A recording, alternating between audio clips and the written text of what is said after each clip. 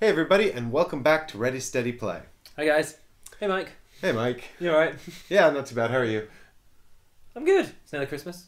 Yes, it is nearly Christmas. Oh, I've now put you in a timeline. Uh-oh, yeah, you've dated the episode. Damn it.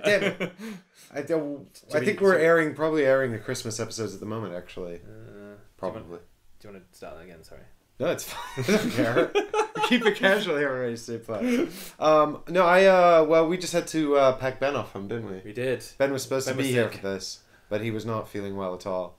In fact, I was teaching him the game, and he kept sort of turning his head and driving a bit. So, Ben, I hope you're feeling better. I was going to say, get well soon.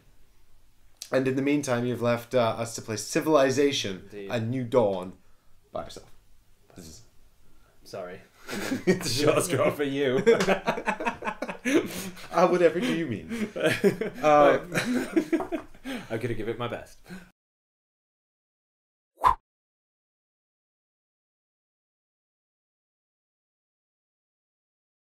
I'm quite excited about this game. It looks cool. You've not played any of the video games. I don't think so. Not from... It doesn't ring any bells. So I used to play a lot of Civilization 2, which at this point in time would seem just ancient. Yeah. And super dated. Like proper mid-90s. I'm pretty sure this game has sort of come out in tandem with like Civilization 6. But I wouldn't know because I'm so busy playing board games now that I don't have time for video games anymore. I'm sorry, what's a video game? Oh, I love it. Do you need a console? Do I need a console? Yes, buy me more toys, Michael. Well, it is nearly Christmas. It is nearly Christmas, so yeah, if anyone wants to send me a Xbox or a PlayStation, or perhaps an Oculus Rift. Oh, maybe you could send it to Ready Steady Play so I can play it too. Yeah, exactly. And then we'll just be a VR channel instead. Yeah. Now, we're here to play board games today. We're going to play Civilization, and it's sort of like a 4X game. I was learning the rules for this, and it's actually a really weird marriage of sort of like complex and not complex, because there's not much to it sort of mechanically, but all the mechanics are quite thinky. Yeah, I was going to say they've got like sort of lots of little sort of integrated parts to them, lots of things going on that are quite complex. They've got like multiple strands to them. Yeah, exactly. They just seem to have layers. But there's not that much overall, compared to like a big 4X game like Twilight Imperium or something. Okay. So we'll just have to see how it plays out. Okay. We've got suspense. We've got 6 civilizations to choose from. Yeah. You can be the Japanese. That's kind of cool. The Romans. Ooh. You can be the Aztecs. Yes. The Scythians. I have no idea who they are. Well, I went to see the Scythians because they had the Scythian exhibit at the British Museum, which was sort of on loan from the Museum of St. Petersburg. But they are, in fact, the precursors to the Mongolians and the Turks. So are they a massive Russian Asian empire? Yeah, I mean, they were nomadic, and so I don't know how massive they were, but they took up a lot of space. Okay. They were They had lots of horses. They were all about their horses. They buried themselves with their horses. They seemed to really like drinking wine and smoking hemp. Mm-hmm. Seems good. Yep, and they lived about 2,300 years ago. Oh. Do you think there's a based on a television series that love horses? Not television, like a group of people in a television series that love their horses. Oh, you're talking about Game of Thrones? Yeah. Yes, they probably could have been inspiration for the... oh my god, I've blanked on it. The Dothraki. The Dothraki, that's right. That's what you get when you're up late editing all the time. There's also France. Vive France. And America, Teddy Roosevelt. There's France, Catherine de Medici. Who is she? Medici. You did a history thing. Where's Ollie when you need him? And you can be Gilgamesh, who's the one of the original guys. Ooh. He's like I think Gilgamesh, the legend of him, Gilgamesh and Sumeria was like the original peoples. But someone with better history knowledge can leave a comment below enlightening me. You can even have some Ready Steady Play points. Oh, I'm in charge of those. Ready Steady Play points. Uh-huh. And 10 points for the first person to tell me about them, because my knowledge needs improving. Also, you can go to Gilgamesh bar in Camden Town in London, and it's really expensive. True story. When I was in Gilgamesh, this was many years ago, when I was cool and did things like that, I was having a drink with a friend of mine, and we were in like a booth, and two ladies came up to us, and they were dressed as angels. Nice. And they said, we'll take you into a back room and give you a massage, and you can pay what you like for it. No way. And did you pay anything? My friend and I looked at one another, and he said, we're all right, thanks. No. Yeah, and I was like, what?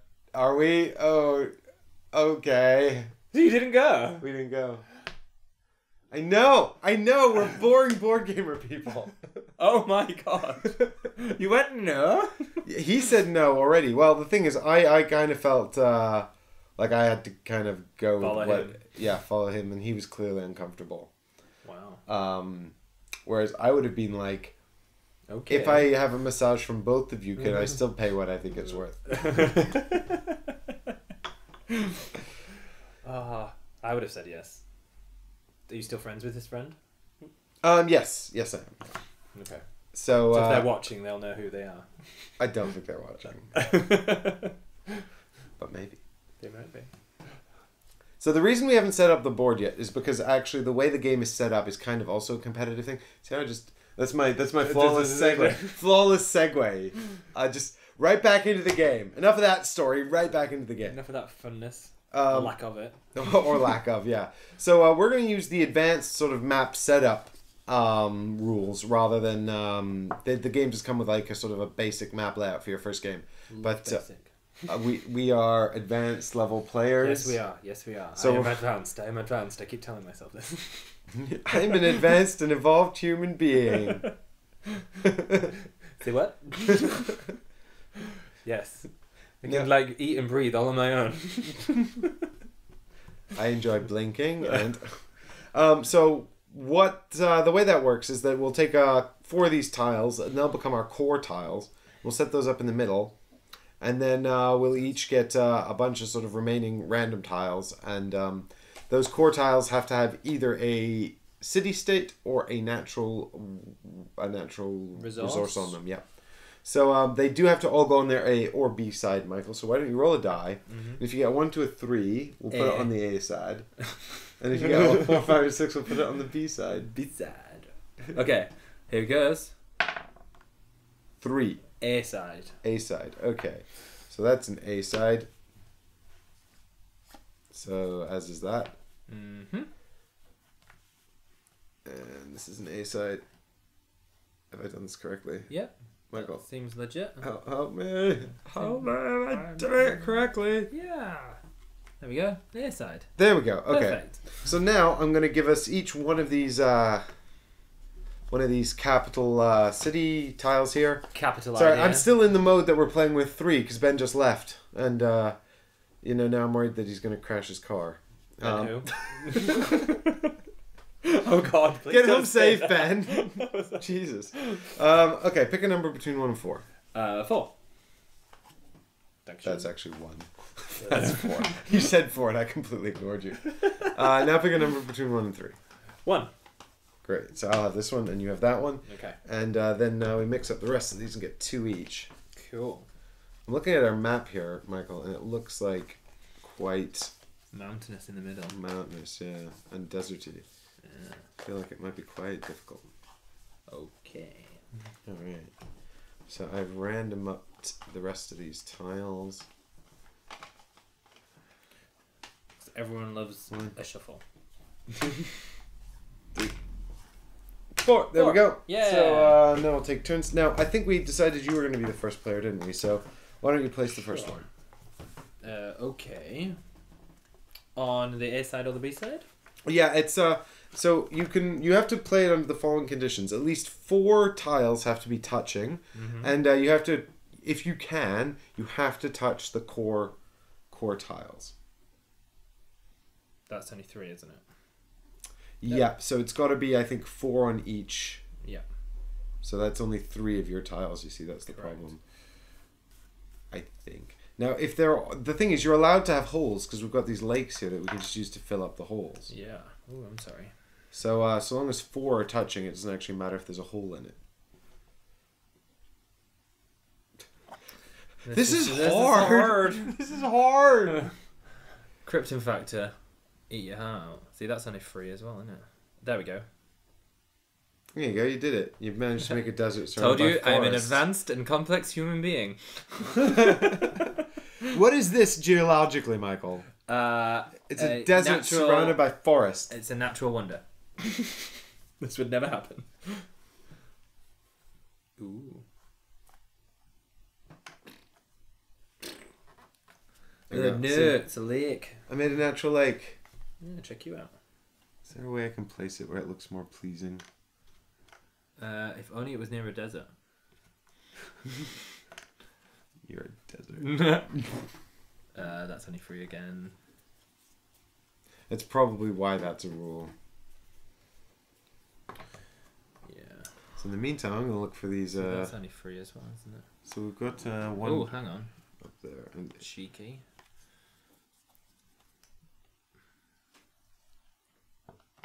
What about that?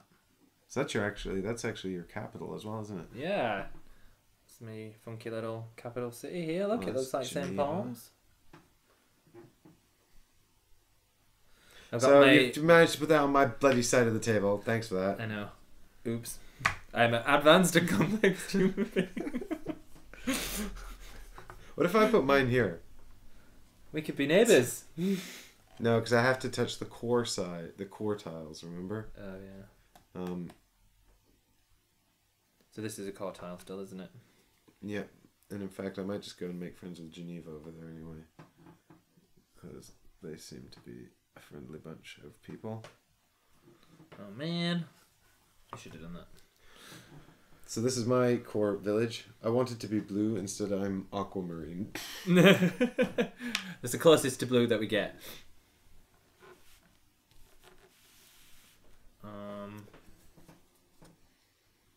Don't do that. I'll hate you forever if you do that. What that? That side is garbage. That aside is garbage. I just don't. No, that side's garbage too. Do the other side. What are you giving me the garbage tile for? Why did you draw the garbage tile? It's random. Why have you done this to us? Oh, that's rubbish. That's a city all the way over there. Yeah, that's rubbish. But you've got to touch the core tiles if you can. Is that a core tile? That's a core. That's a core yeah, but tile. that's not 4. No, that's only 3. Yeah.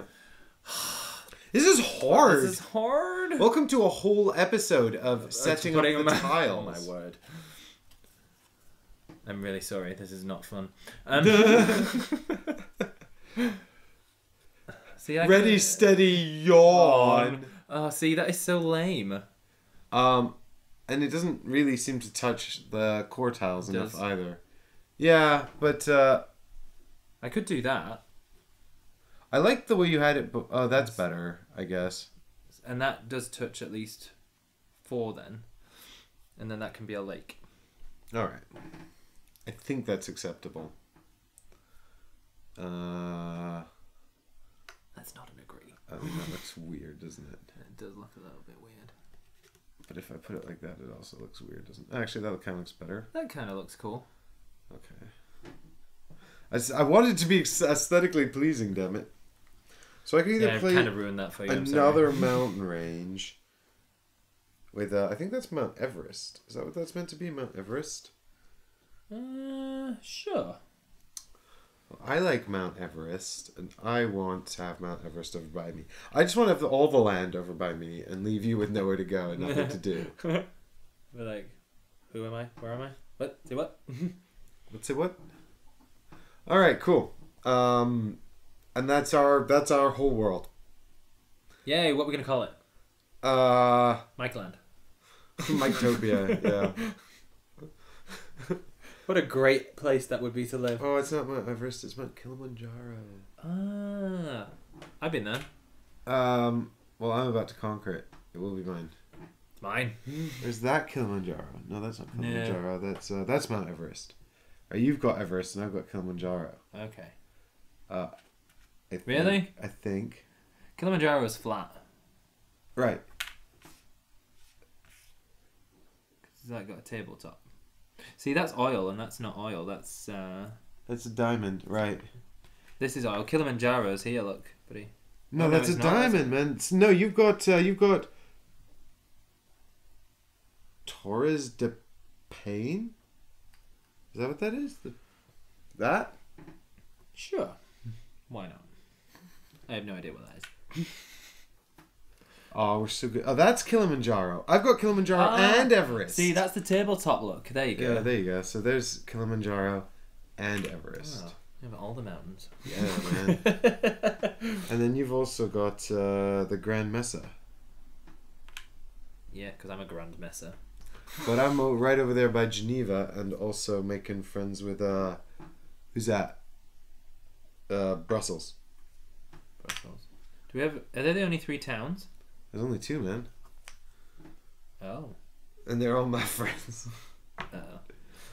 This is not good for me. Think nothing of it. Think nothing of it. But we've got some barbarians coming in. That's cool. Now we have to populate the board. Why don't you put out the barbarians? I'll do the barbarians. You match letters for letters, and I'll do the resources. So, the resources are for building wonders, which is pretty cool. I'm going to build all the wonders. That's how I want to win. Mine. I feel like I'm putting a lot more of these near you than they are near me. Well, you've got all the towns. Yeah, I was too focused on getting the towns, and then I didn't realize I forgot about these. Jeez, The actual resources. The actual resources. You've got them all. Look at that. Wow. Yay, go me. Look, I'll just have to become Gilgamesh. No. Gilgamesh can turn barbarians into natural resources using wizard's magic. Because he's good like that. He's good at wizard magic. I think that's it, buddy. I think that's only the... Man, we were just playing on a bigger board with Ben. And then, I know, it's very confusing. It's suddenly like it's like the whole downscaled. world is shrunk. Shrunk from... It's like we're borrowers. No, the barbarians. They're all gone. I know. Good. I don't At least like they're all over barbarians. your part of town. I know. Alright, so now that we've done that, we're going to do some victory conditions. Now, I don't know if you guys have ever played the original game, but I used to like to play on the biggest possible map with the epic victory condition on the hardest possible difficulty. I was Of course you did. pretty bad at it, but it was the most fun in my estimation. So there's no rules for scaling the map in the game. You probably could scale it if you wanted to just put out more tiles. I don't see why you couldn't do that. But we're going to play what's called the epic mode, which is a variant offered, where instead of 3 victory cards, you play with 4. Okay. And it just makes the game a little bit longer. So our victory conditions are going to be explore. Mm-hmm. And so what you have to do is try and achieve one of the 2 goals on each of these cards. Are they they're not double-sided. Warmonger and... Okay, so... We've actually managed to get all of the... oh, we didn't get them... Oh, damn it. These would have been good for me. So what we've got here is... if you get... the 15 spaces adjacent to the water at the edge of the map with control tokens on, or build 2 cultural wonders. Then you've got this one here, which says get 24 in your tactile, so max out your tactile, or 2 science wonders. And then Warmonger is defeat 1 rival capital city or control 2 conquered city-states.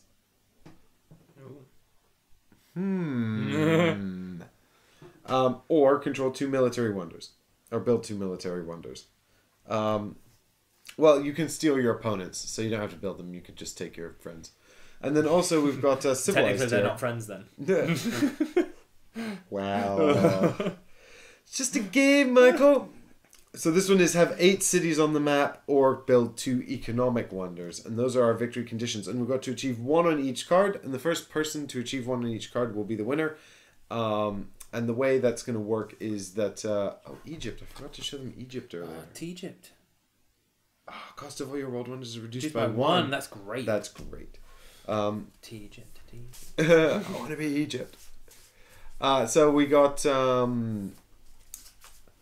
we've got to get one token on each of these cards, and then when it gets back to the first player's turn, which is Michael, if anyone's met those conditions, they win.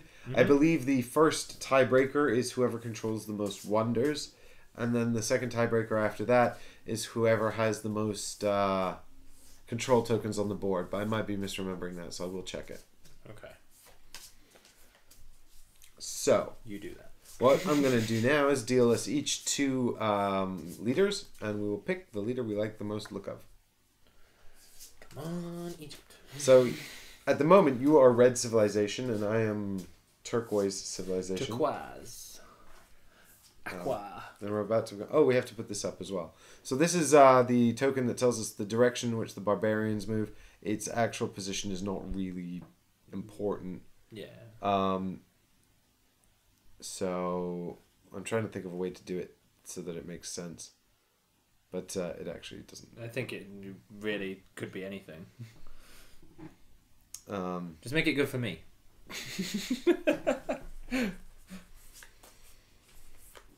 Alright, so you can have that one, and I'll have this one, and you can have that one, and I'll have this one. Okay, buddy. Let's find out who we're going to be. Oh, interesting. Oh. So I've got America and the Aztecs. I've got Gilgamesh Oh, and Japan. You got Gilgamesh, damn it. But But you're the one with all the natural I'm resources. the one with all the natural resources. Decisions. When you gain or spend a natural wonder token, place it on any card in your focus row. Wait, how can I spend a natural wonder token?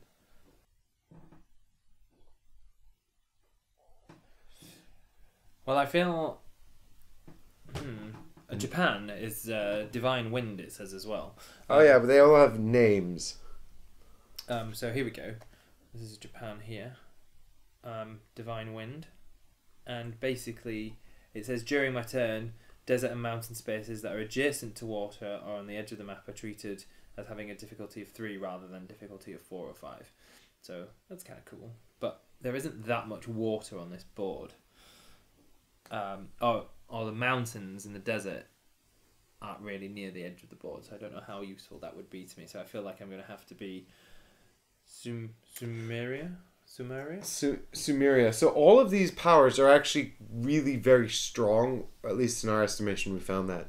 So I think the way America works is that when you build on these natural wonders, you gain these tokens, and they just come here on your board, and they let you know that each turn you can spend a diamond as though you had a diamond token without actually discarding the diamond token. And that's just each turn. So you can spend it as though you had it. But what America can do is actually put it on one of their focus cards and then spend a trade on that card instead of spending it as a natural wonder resource. And what that means is that you can use... What that means is you can essentially use the natural wonders as trade goods as well, giving them much more application during the course of the game than just being resources. And the Aztec is also really good. But the Aztec is reliant on you being quite warlike. When you reset your military focus card, if you won an attack this turn, then you can swap any 2 cards in your focus row around, which means that if there's one card that you really want to go for, you can do that. You can take that card and put it into the 5th slot, which is the best slot to be in. To spend a card in. So that's potentially really strong as well. And actually, the Aztecs are really tempting, given this warmongering victory condition here. Correct, yeah. But I think also, given all of these wonders, that kind of makes the Americas really tempting too. Of course, we've only got oil and diamonds on the natural wonders here. We don't have any marble or mercury. No, they're only just on these little tokens, aren't they? Yeah, which is a real pain in the ass, especially seeing as you're going to have Sumeria and all of those. But that also makes the ability... I could take the natural wonder and put it on the industrial focus card and then spend the natural wonder on the industrial focus card as a single production instead of getting double production for the resource. Yeah. Which gives the Americas this sort of like extra wonder building power. So I think I will take Teddy Roosevelt. Alright, Teddy. I'm going to be Gilgamesh. Alright, Gilly. Gil is my name. Isn't Gilly from Game of Thrones? He is. Sam's girlfriend? Yes. Yeah. I've just learnt to read. Ooh, spoiler alert. And you've had a baby. I have had a baby. So I start with masonry in my number 1 slot. I start with foreign trade. And then I go all the way up to foreign trade is my number 1. Oh, really? Is my number 5, sorry. That's great. My Teddy Roosevelt likes foreign trade. So let's find out what Geneva and Brussels do as well. So we've got Geneva here. Geneva's a science town, and it says, at the start of your turn, you may return 1 diplomacy card you've taken from another player. If you do, choose a different diplomacy card. That's interesting and kind of annoying.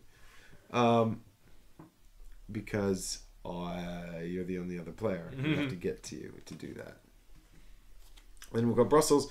When you're building a wonder, reduce its cost by 1 for each of your mature cities. Oh, that's so good. What's that, sorry, buddy? Brussels is diplomatic power. It reduces the cost of the wonders by 1. That's great. God, I might just go for all the wonders. Just build 1,000,000 wonders. I know.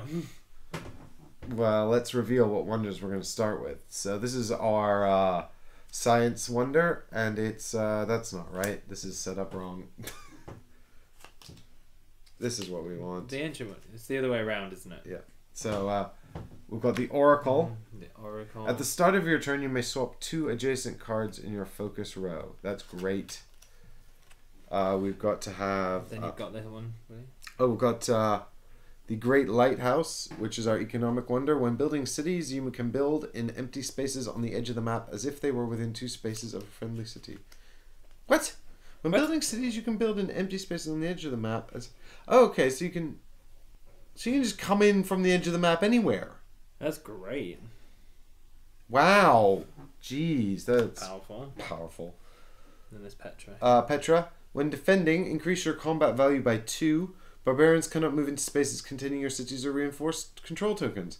That's amazing as well. These are all great. And then finally we've got Hanging Gardens. At the start of your turn, you may place 1 control token on a space of terrain difficulty 4 or less that is adjacent to a friendly city. Oh my god! That's one of the things I've noticed about this game. It's like you think you get it, and then suddenly you see the wonders are all amazing. The civilization abilities are all amazing. These diplomacy cards are amazing. It's like all this really cool stuff that's going to influence the game that you can get and have to think about. Mm-hmm. But that's what I mean. Like, it's not that many things. It's like, it's wonders, it's racial ability, it's these. But it's only like 3 or 4 things to think about. Mm-hmm. But they're sort of... But there's so many different, like you said... But they have such a significant impact on the game, and they're sort of intricate at the same time. I was going to say it's intricate because there's so many layers to them. Exactly. Like, yeah, I'm already lost. No, I'm kidding. Well, somehow, I don't know how, it's taken us half an hour to get here, so we'll have to come back tomorrow and kick off the game. I'm really sorry, I was going to do turn 1, but we're out of time for today. So thanks very much for joining us, and we'll be back tomorrow for round 1 of Civilization: A New Dawn. Wow. Can't wait. Can't wait. Excited already. I mean, it makes no sense. America versus Sumeria, that doesn't make any sense. Yeah. I'll get you. You capitalists. How dare you. Anachronistic swine. Exactly. Bye, See you tomorrow.